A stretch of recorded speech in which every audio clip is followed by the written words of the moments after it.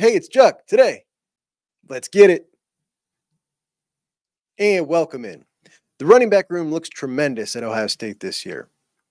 With Travion Henderson, Quinshon Judkins, freshman sensation to be James Peoples, freshman Sam Williams-Dixon, and walk-on that everybody loves, TC Caffey.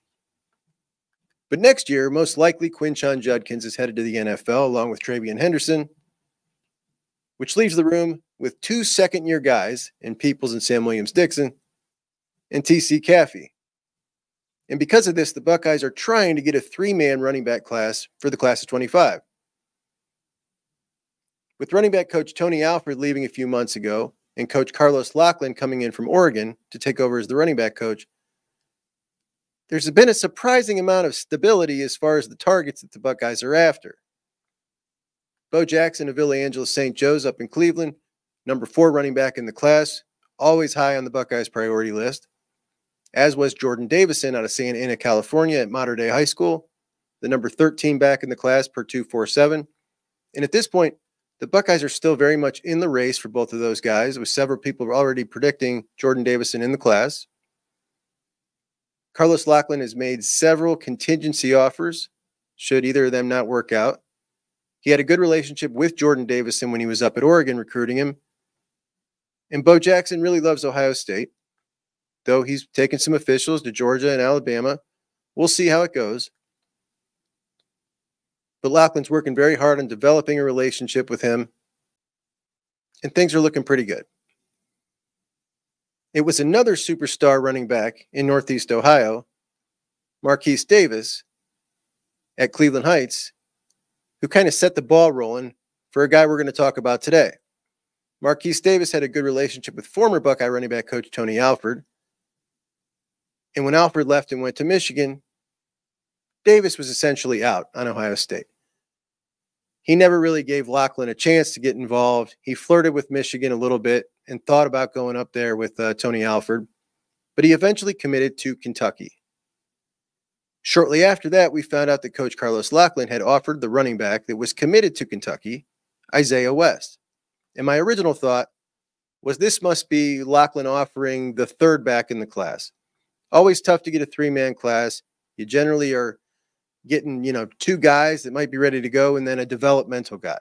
And I figured that's what this guy was. Then I started looking into Isaiah West, and he is anything but a developmental back. 5'10", 210 with a 34-inch vertical and a 10-foot 2-inch broad jump. A workhorse running back at St. Joe's Prep in Philadelphia, playing some of the toughest competition.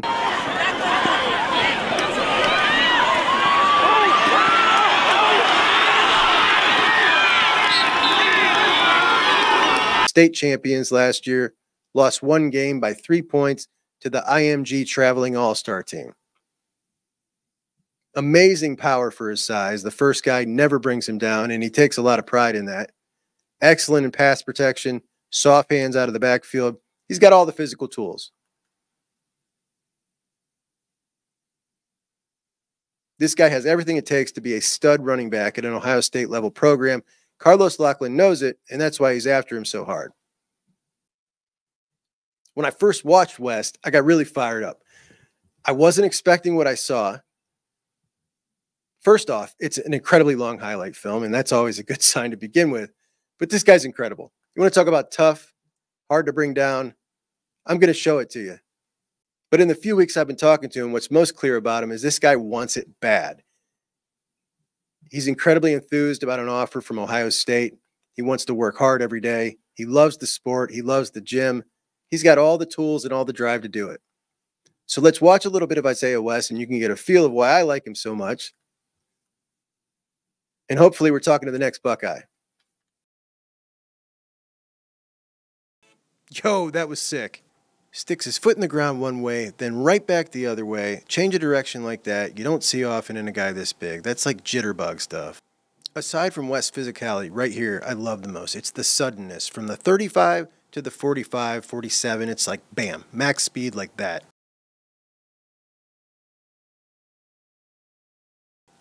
This one's particularly entertaining. But seriously, his base is so strong, you just can't bring him down easy, and he's got such incredible balance when he's hit.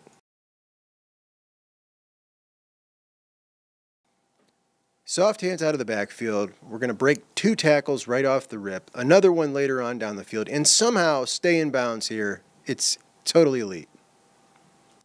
And the gallop into the end zone for good measure. Excited as he should be. Another one making the catch here and then just hitting the jets immediately. And this, we're going to see a lot. 6, 7, 8 guys just surrounding him, and nobody can bring him to the ground.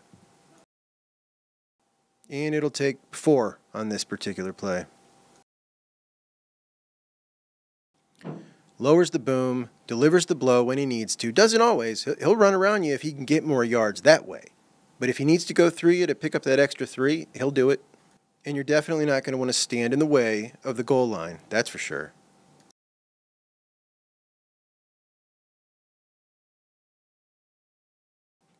And another one with 3 dudes, hands on him, keeping his balance as usual. The balance is just tremendous. Again, hit at the line, keeps his balance, knocks off the tackler, and then hits up the top speed immediately. And you can really see that burst from this angle where he just makes a 1 cut straight up the gut. All right, our guy's proven his point. He's the truth, no doubt about it. The physicality we've been missing for a while. I can't wait to get it back in the running back room. We know Carlos Locklyn wants it in the running back room. Let's get to the interview. Isaiah West.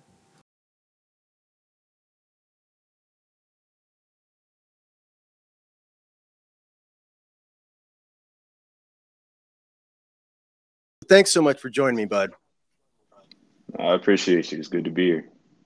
Let's start here. So you play for St. Joe's Prep in Philadelphia, obviously a football powerhouse. You guys draw students from all over the place, not just Philadelphia. Where are you from?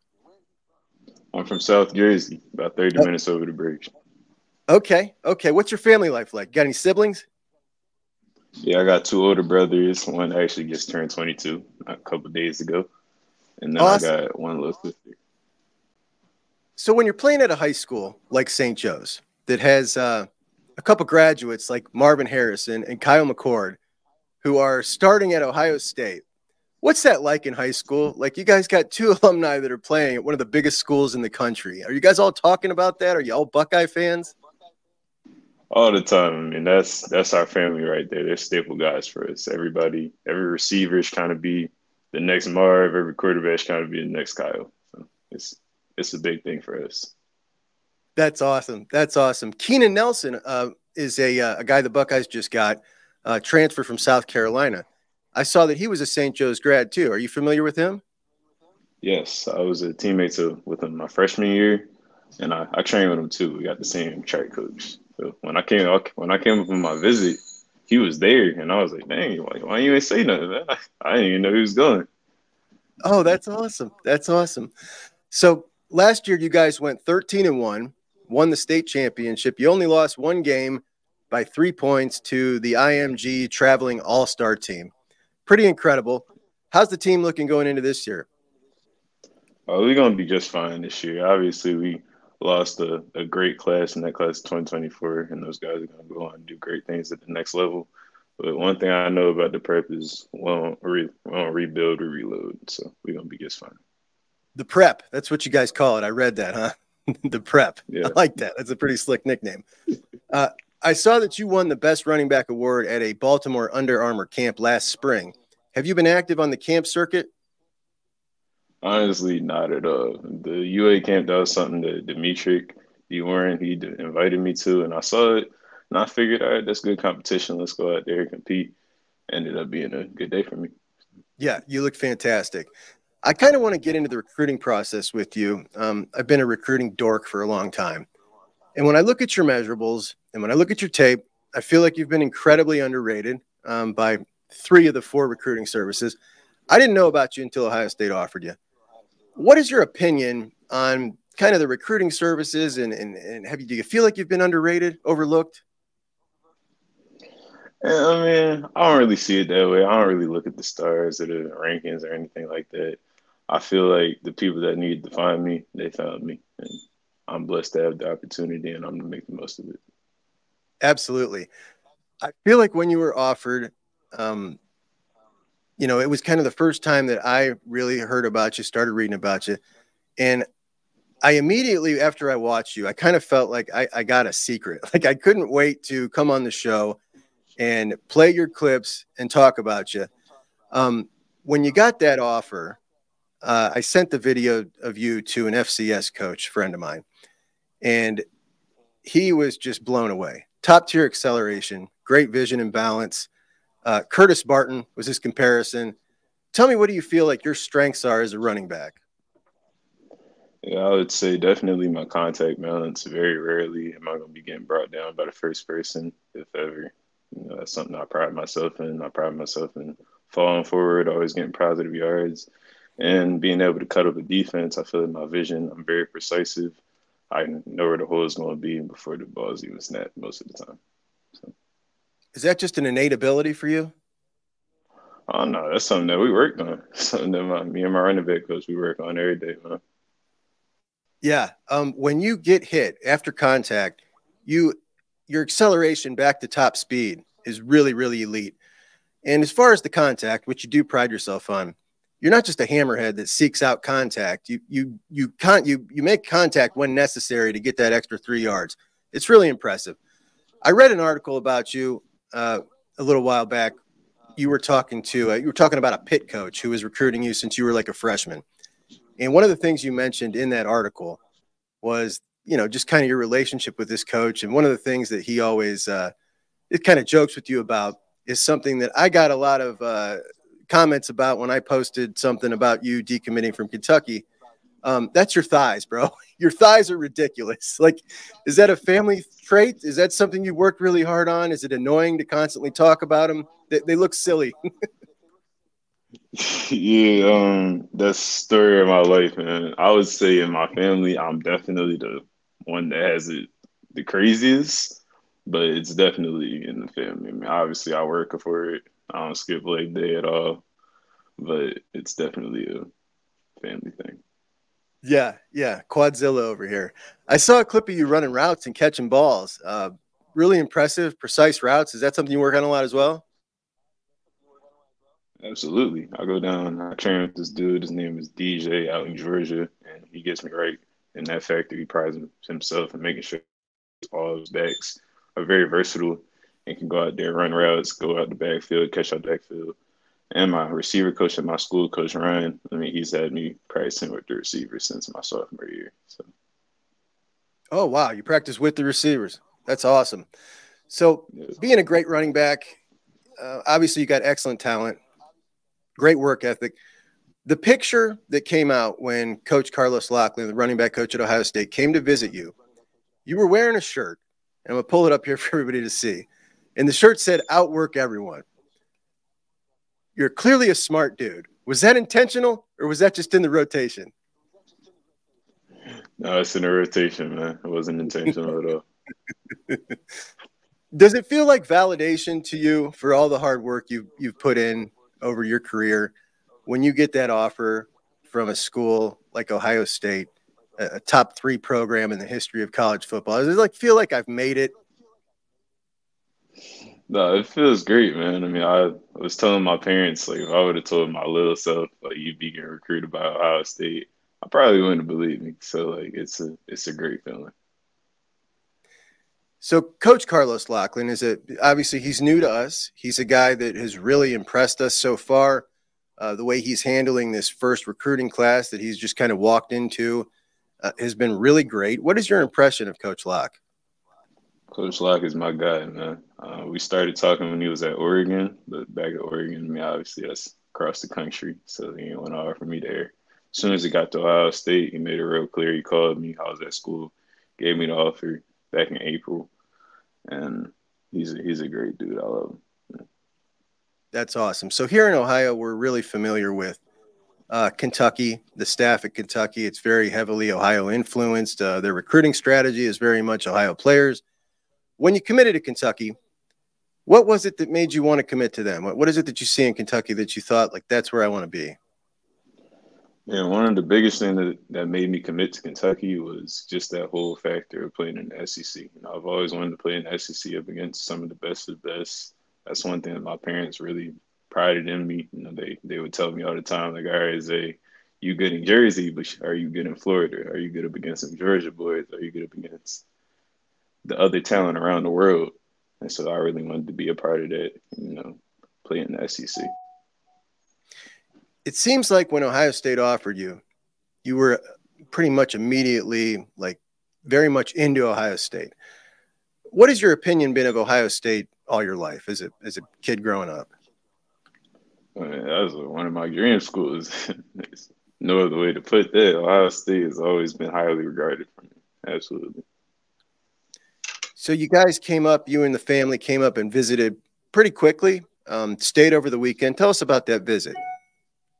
It was a great visit. First person I talked to, we come to the building. I talked to Coach Day. Great dude. I feel like he honestly gets a bad rep. I thought he was a really cool guy. He was one of the first coaches that I talked to that spoke directly to me and not like to my parents. Of course, we toured the facilities. It's amazing. They have everything that you can think of. Got to sit down with Coach Lock. A little bit of everything. It was a great visit. I think so. You say Coach Day, you think he gets a bad rep. I mean, this is something it's kind of a theme I've had for a little while here. But I totally agree with you. But it's interesting that you say that's like, what is the rap you feel Coach Day gets? Like, what do you hear? I feel like I hear that people say he's not the most pleasant guy. I feel like I've heard that he's not like the best guy to talk to, but I didn't get that at all. Okay. That's interesting. Yeah, man, I really feel like the guy is definitely, I feel like he's a top-notch coach. And this particular season, I think everybody's going to find that out. So you get back from your visit. It's not long after that it breaks that you have decommitted from Kentucky. What all led into that decision, and how hard was that for you after having a relationship with them all this time? It wasn't easy at all. I mean, this is a school that invested in me. They took the time. They took time to recruit me when they didn't have to, and I really appreciated that. So making that phone call wasn't easy, but at the end of the day, I got to do what's best for me, and I feel like it was in my best interest to explore other options. So you still have the official scheduled with, you're officially down to Ohio State and Kentucky, or is there anybody else that you're considering? It's Ohio State and Kentucky. Okay. Do you know about the time frame of when you're going to make that final decision? I'm looking to do it after my official. So I have my June 7th official visit to Kentucky, and then I got June 14th. So right after that, that's when the decision will come out. Have you talked to any of the other guys that are in the Ohio State class of 2025? I haven't actually. Great group of guys. I think you're not in the class, but I think I've had about 5 of them on the show. I think it's a really special class. I'm a huge fan of yours, no matter what you choose. I did a show yesterday, and I was talking about you just yesterday. But there's nothing like Ohio State. I wish you a ton of luck on your decision, man. Thank you so much for joining me today, and I really appreciate you, bud. Thank you for having me on. It's good to be here. Man, that's a tremendous young man. I'm sure you enjoyed the film as much as I did. I hope you enjoyed the interview. That's a fantastic young man. And we talk about culture at Ohio State all the time here on the show. It starts with who you go after, who you bring in, and then you mold him when you're there. This is clearly a guy who has a great family life. He talked about it. He was raised right. He's hardworking. He's insightful, respectful. Again, I really hope we're talking to the next Buckeye commit. Hope you guys liked it. Thank you so much to Isaiah. Good luck in your decision. Whatever it is, you got a fan over here, and I will see you guys later. Juck and Bucks out.